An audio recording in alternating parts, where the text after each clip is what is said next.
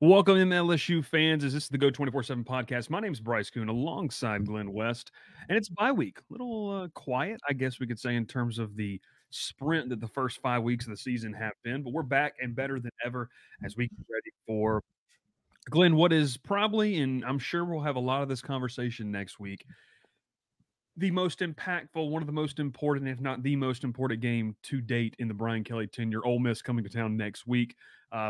We'll talk about that next week, but obviously Brian Kelly spoke with the media last night. I know that you put up a piece. We've got the video out on our YouTube channel that you can check out as well, the press conference.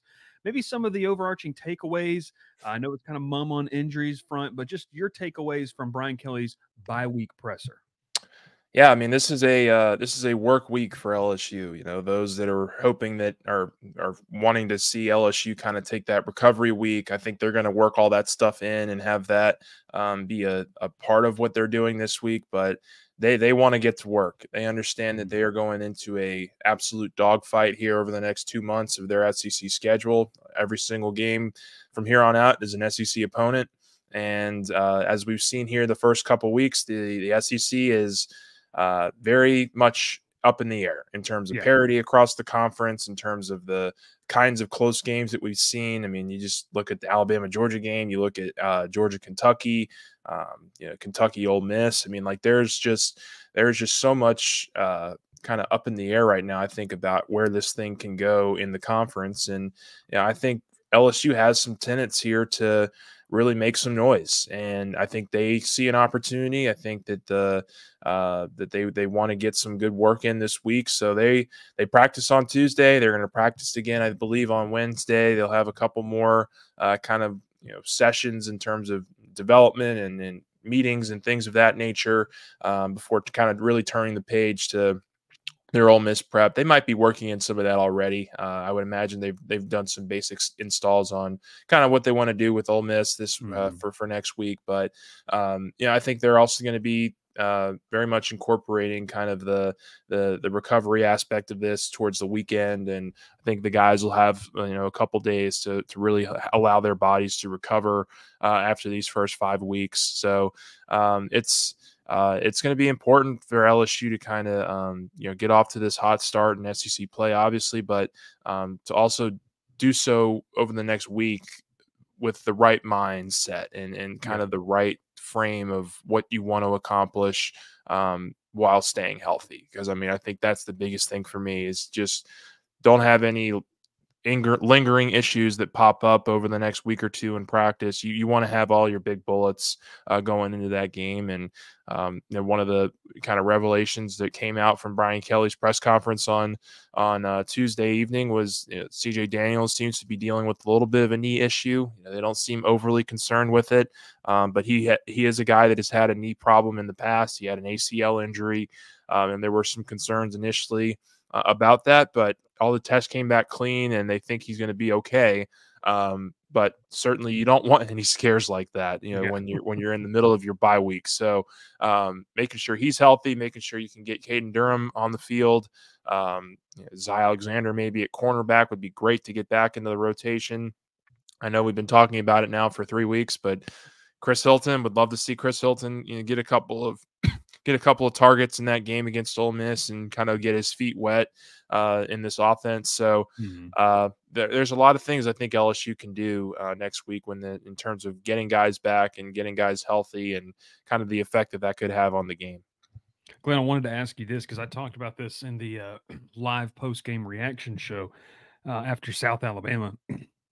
Defensively, we kind of saw what this group could look like with, I don't want to say new faces, but necessarily you don't have Harold Perkins in the fold. And what does that do for this team? Wanted to kind of get your thoughts on what you thought about Major Burns in that star position.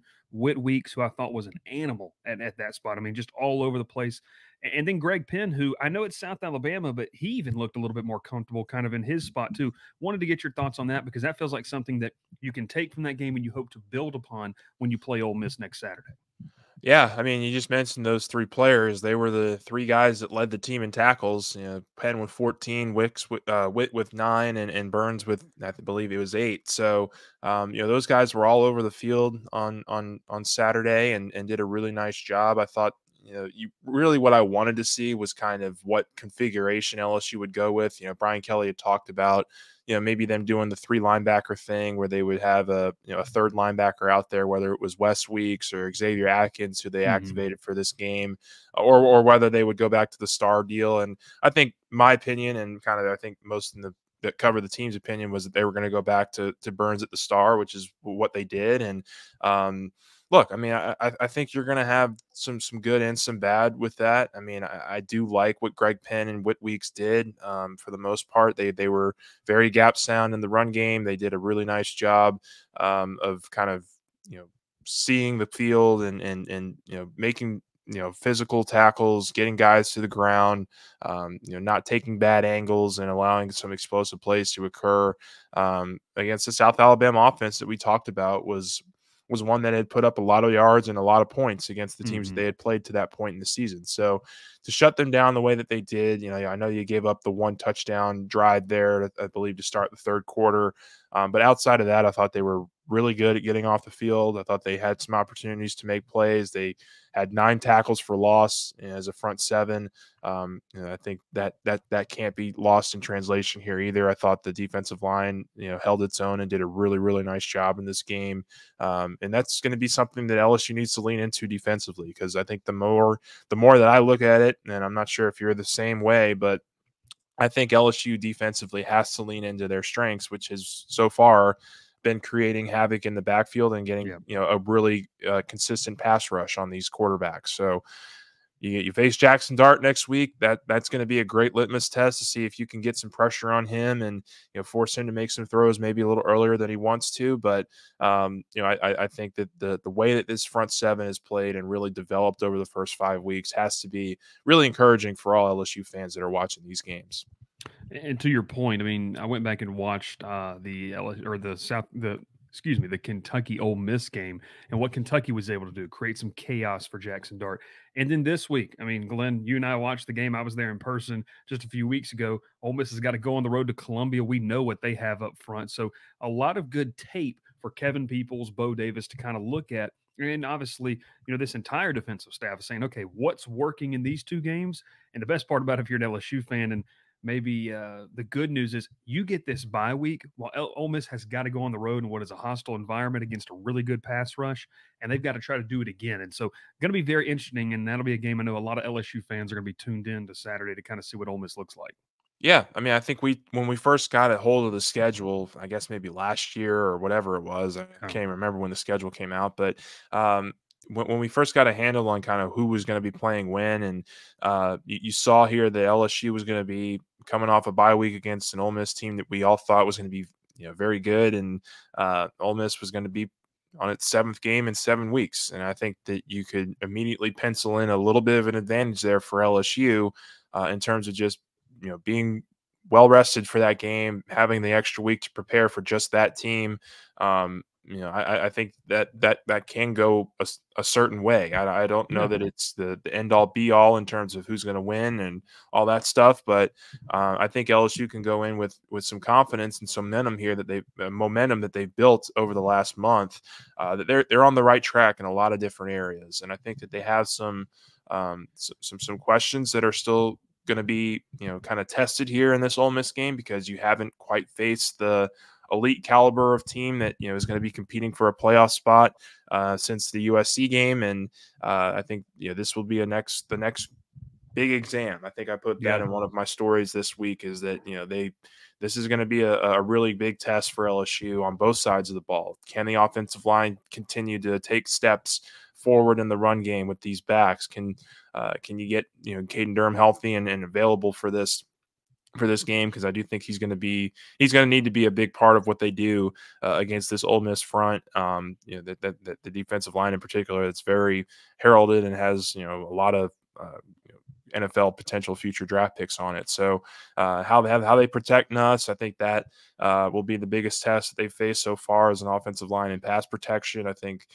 There's going to be a lot of storylines that we can dive into next week, of course. But I do like the fact here that LSU is going to get this extra week to prepare for Ole Miss, and like you just mentioned, the South Carolina game is not going to be an easy feat for Ole Miss to get past either, and they could very well come in a little bit beaten up and bruised, and that would be a little slight advantage, I think, in LSU's favor in that respect. Going to be a night game next Saturday night, and I saw a tweet from, I think it was someone on the beat, and I can't remember who it was, but they said it's going to be a crisp fall night on October the 12th when LSU and Ole Miss suit up. So you talk about college football, you talk about football weather. If we get like one of those, like they said it was going to be like 68 degrees. We know the weather can change so much here in South Louisiana. If we get like a 70-degree game in October, Glenn, that's going to be like peak football when we talk about what you could see. And the weather was great last weekend as well. Wanted to touch on this real quick before we kind of move away and kind of maybe into some more stuff of the bye week. But Garrett Nussmeier, um, the decision that he made, obviously the two decisions and those interceptions. Want to get your thoughts. Do you put it more of, hey, the game's in hand and this is being nitpicky, he's trying to see what he can get away with? Or is this more of, hey, we need you dialed in, and maybe that's why Brian Kelly obviously had that interaction with, you got to be dialed in 24/7, regardless of the opponent, regardless of the score. What were your thoughts on those? And just maybe, is it you live and die with that type of stuff from Nussmeier, or your thoughts maybe heading out of the bye week into better competition? Yeah, I think I think you're onto something there with your point there about living and dying with what that is for Nussmeier. Like, I think there is an element of that in his game that you're just going to have to live with. And I think for LSU's case, you just hope that they come in situations where you're up, or when you're got the game put away, or when you got and not high leverage situations in the SEC, because look, Mm-hmm. mistakes happen, and Nussmeier's in his first year as a starter here. He's learning this game very quickly, and kind of the college speed, and it's going to go up another level here when they take on Ole Miss next week. Yeah. So, look, I think the kind of the conversation around that second interception and kind of Brian Kelly's reaction to it is taken on a life of its own. And Yeah. I don't know that I think that it's probably been way overblown. I think it was a coach getting into a player that he knows that he has a good relationship with and can trust, and that he won't lose him for getting in his grill a little bit. And Nussmeier, after the game, just credit to him, said, "I want to be coached like that. I made the mistake. I want to learn what I did wrong, and get that instant feedback." And certainly, I think he can learn from all the mistakes that he makes here in these first 5 weeks. And but I also think that he's probably been the biggest reason that LSU sits here at 4-1, and is having an offense that is consistently moving the ball down the field like this one has. I mean, this offense has, I think, been very good. It hasn't been Yeah. last year's offense. I don't think anybody thought it would be last year's offense, but I think it's more than held its own, and proving that it can move the ball up and down the field consistently.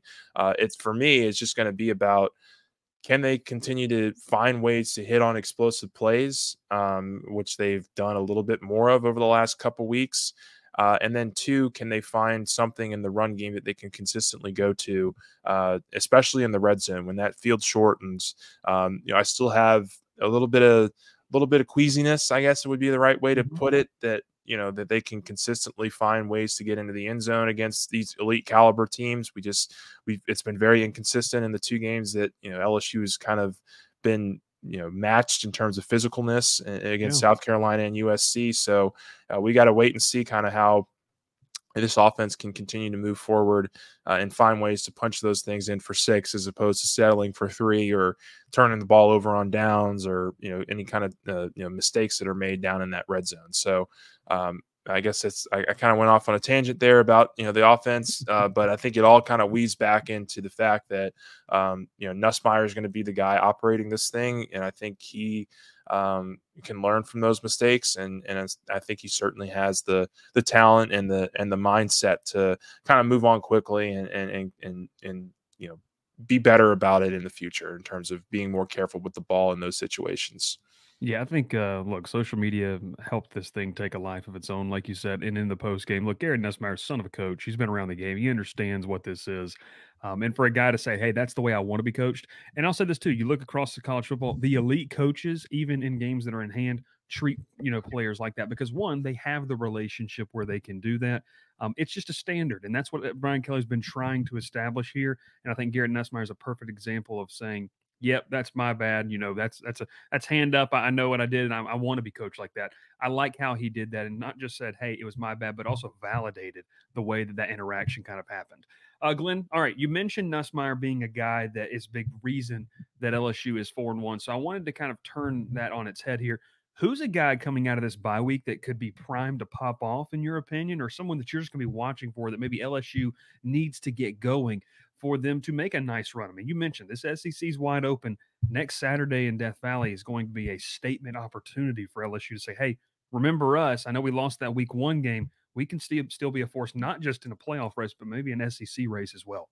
Yeah, I think we could probably take one offensive player, one defensive player each. And I think for me, the one guy I'd love to see kind of get going a little bit more is CJ Daniels. And Yeah. it's not from the fact that he hasn't been effective so far.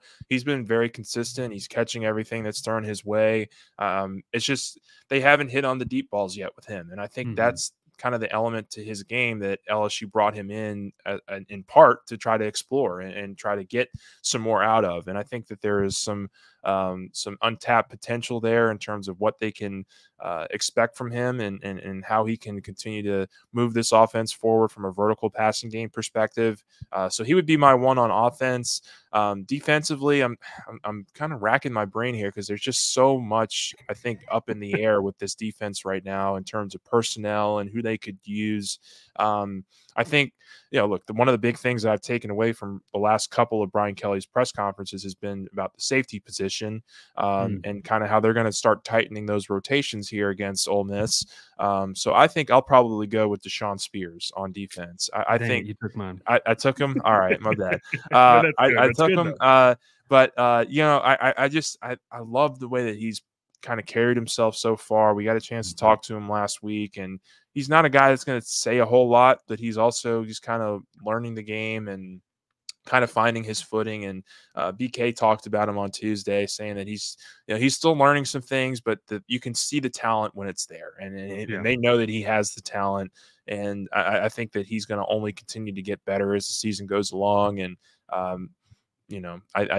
think that with what else they have in that safety room, him being a consistent force for them and being a starter going forward, I think is probably the move that LSU makes here. I don't know who they pair with him. I think it probably could be Sage Ryan. It could be Jordan Gilbert. I think those are kind of the first three that come to mind in terms of what that rotation looks like at safety. But they had been rotating 5 or 6 guys back there, and I think that they're going to cut that potentially in half. So Gilbert, Ryan, Spears are going to be my 3 in terms of guessing what that 2 deep looks like for next week. And Deshaun Spears would be my pick on defense. But what about you?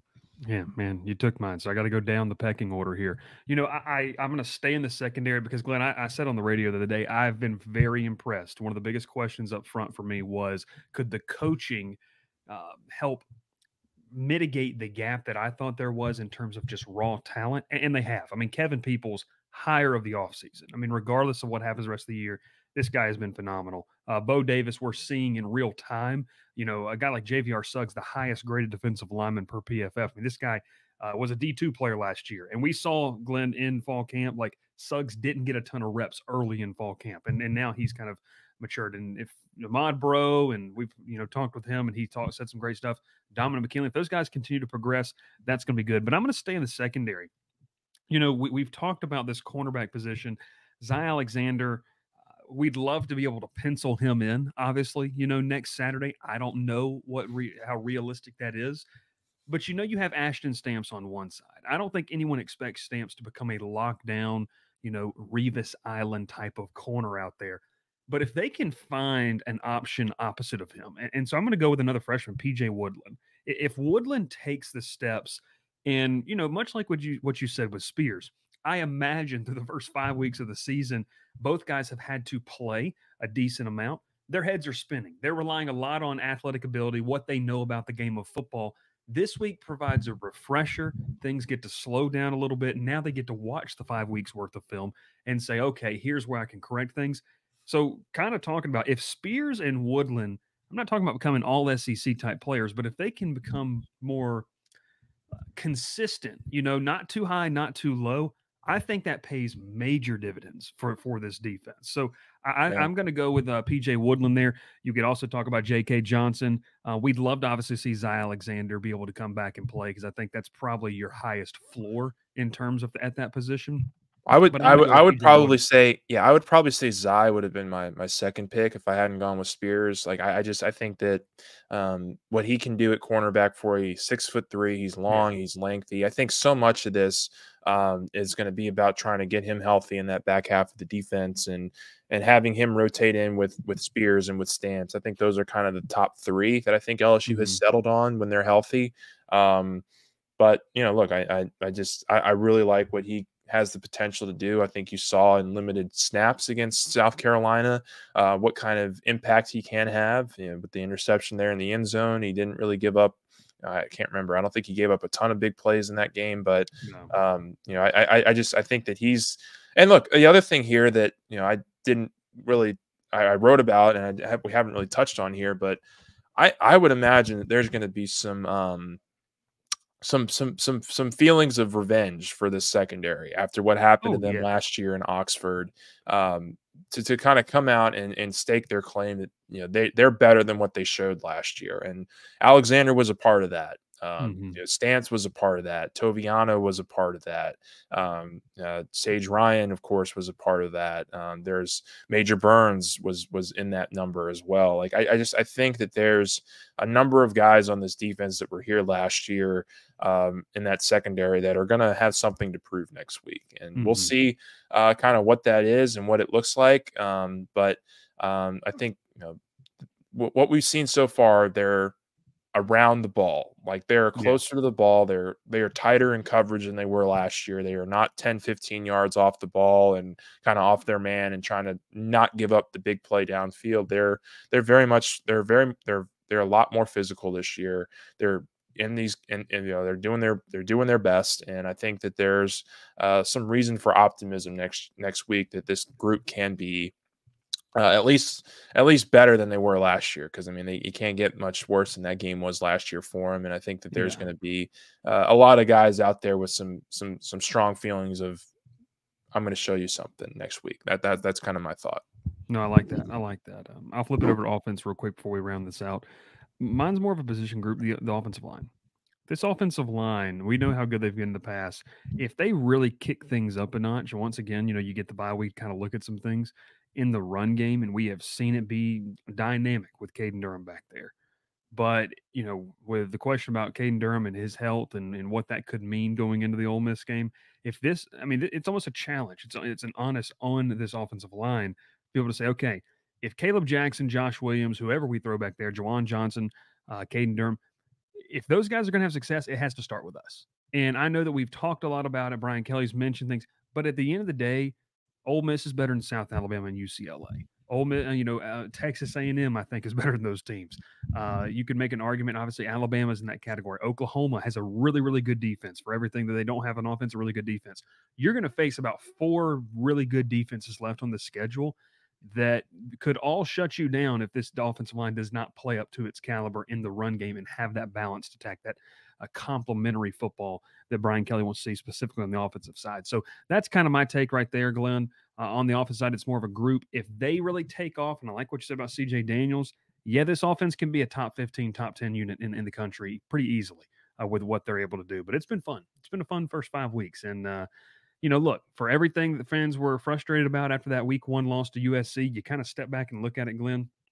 You're hoping that the middle portion, the back half of the schedule before you get into that bye week, obviously before Alabama, is that you can prove that week 1, that was a fluke. I think that's the biggest thing you want to prove is week 1, we just didn't execute plays when we needed to.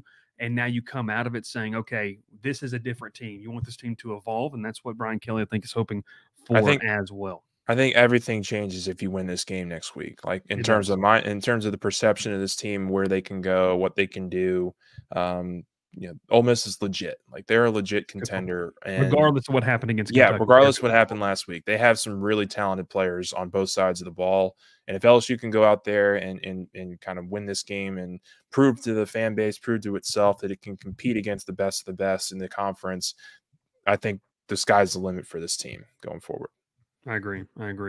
Recruiting weekend, obviously, it'll be kind of a slate of in-state OVs along with an out-of-state member. If you want all the latest information, head over to Go 24/7. Sunny Ship wrote up a great little piece that kind of outlines what that looks like. We'll have interviews, hopefully, from the weekend. Obviously, you got to shout out because we're getting close to fall ball there, Glenn. Jay Johnson says, hey, I know football's going on, but we're going to keep recruiting. 3 commits in the last 5 days. We got an interview up with one. We'll hopefully be getting some more out. More on the way, too. More on the way. More on the way. Yeah, throw up the tiger signal because it's more on the way. But it's a lot of fun. LSU, come hang out with us over at Go 24/7. Make sure you subscribe to the channel. We appreciate you for watching and listening all season long. Leave us a 5-star review on Spotify and Apple Podcast as well. He is Glen West. My name is Bryce Koon, and we'll catch you next time here on the Go 24/7 podcast.